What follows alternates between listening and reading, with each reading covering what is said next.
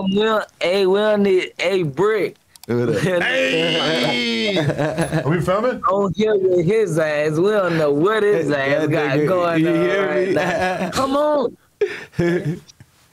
All right, let's talk about it. No Jumper, coolest podcast in the world. We finally got a conversation with. Talk about that on here. What? You didn't know I was going to be here? No, he said we ain't talking about what we was talking about before the camera came on. Oh, you hating on me for my gay thing? All right. No, bro, you cool. If that's what you like, that's what you want, bro. We ain't on that, bro. Every rapper's response. No, I'm taking the gay wave to Savannah next. We're gonna turn your city up next. Bet, bro, hey, bro, whatever you do is cool. Shit, I guess.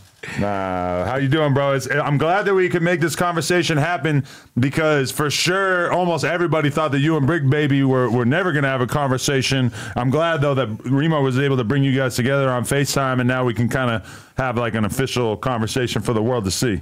I guess. Hey. Yeah, for sure. Me and Bricc, we chopped it up on our own time, though. Another ain't necessarily brought us together. Okay. I was just about to say it. I would let you get yours off. I was about to say, I had hollered at him. I reached out through all the homies a long time ago. So I always have talked to him. Like, people just assume, so they just assume. Oh, okay. I didn't think you guys had talked until recently. Because, okay, elephant in the room. Trap Lord Ross made a documentary with a pretty convincing explanation. I'm not gonna lie, I was kind of convinced. I was like, I'm just not even gonna ask Bricc about that because I'm worried right now. Basically making it out like you guys had like a real serious beef that was some serious shit. That you guys don't even know anything about each other prior to the media hyping it up, right? Yeah, nah. And then my boys know how social media go, man. Social media could get on there right now and say Quando Rondo lost a foot. He got in a car accident with Bricc Baby, and they gonna say Quando Rondo lost his foot. That's game, love, bro. It's over with. Man, they gonna say Quando Rondo lost a foot, and because of Bricc Baby ran into his car, whole time I'm still walking on both legs. You know how that. Yeah, nah. Even when that came out, I think I reached back out, and we was right before that, and he like, man, the blog. Even with what came out? Nah, before. I'm talking about when the with us in the pod, whatever the case was, they kept saying all that, right? I think I reached out then, and what we say? We talked. We talked for a minute. You know, that's our conversation. But I just said we talked. I hollered at him right then and there. It wasn't no time, but that's not for the world to know. Like bro said, he said that's your wave. Like, to keep it real, they gonna keep on assuming. Ain't no need to go on there and try to persuade nobody no other way. I think what the confusion is, man, you know, like, man, I ain't gonna lie, but bro, I'ma just go ahead and say this right then and now before we even get far. Long story short, bro, it took me to catch a Fed charge to know this our shit is real, so we ain't even gotta, you feel me? Yeah. Get on. Yeah. Nothing that the DA will be bringing up in the courtroom. Easy call. Cause a lot of bro, this is what a lot of people gotta realize. Man, not you, people. I want everybody around the world to realize this. Always talking about they ain't told, they ain't never read and like this. It's something you could be you can be let me see the word, a potential. You can be a potential rat knowing that you doing some that could get used on you or against somebody in the courtroom. So therefore, bro, certain ain't gotta get spoke on because there's some potential evidence for the police to use. So, but certain, I'm talking about me and you, Remo. Easy call. Adam, you know they on. You know what we on. You preaching to the pulpit. I know the truth. I was leaving it there. I wasn't going no further nowhere. I think the confusion is though. So recently, we had posted because it sounded like you dropped the song, and then the song people were speculating that you had this Bricc Baby. You know, the song that recently came out, and I think that's where a lot of this recently just like resurfaced, where everybody's like, all right, was he dissing Bricc Baby? See, look, I ain't gonna lie, bro. I ain't gonna lie. I'm about to go in the house, bro. This hot as no, man, I ain't gonna lie, bro. Boy, listen, I got a whole Fed charge. All that talking on phones, computers and all, man, I ain't talking crazy. And look, listen real quick. Remio, I'm about to get on what you talking about, but hey, boy, them folks gave me a leg monitor that you don't have to use a charger to. I ain't talking crazy, period. You feel me? Yeah. Cause ain't no way I ain't gotta charge this shit. Where they do that at? I mean, the AirTag, you don't got to charge it either. I see. I'm keep that shit real, man. Remio got down. This way before a song even had fans saying Quando dissing Bricc and Bricc dissing Quando. This happened way before that.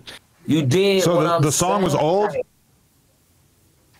I ain't gonna lie, that song for sure old. Like I could, and I'm gonna go ahead and say this because I know how fans be. But at the same time, I don't really care, man. Listen, I turned 25 the other day. The way I thought when I was 19, 20, 21, man, I no longer think like that. It is what it is. Whatever somebody think, my nigga, that's what they think. But the song for sure old. Ain't like a waving no white, you feel me? A nigga ain't waving no white flag or nothing like that, my nigga, you feel me? But I'm just being real. The song, bruh, I got to, even if I wanted to diss a nigga, this wouldn't be the time to do it. But bro, I gotta, boy, nigga facing time right now. I don't need them folks using nothing else. My nigga, I don't need them having no more on me. When I went to court, the number one thing I'm at court for this, but y'all keep bringing up music shit. You feel what I'm saying? That's all they got. That's all they be having on us is lyrics. They don't really know what is going on. They try to make something out of nothing. And I responded. I said, hey, depending on the timing of whenever this song was recorded, I ain't even tripping because it was like that for a second. So if it, you know what I mean? Like, if it's like that, a nigga make a diss song, it is what it is. I know, Lil Tim, he probably needed you on the album and had some shit y'all already recorded and dropped it. I know, like, at the end of the day, I went through a similar with the state. They just kicked in my shit, whatever the case is. So, I understand.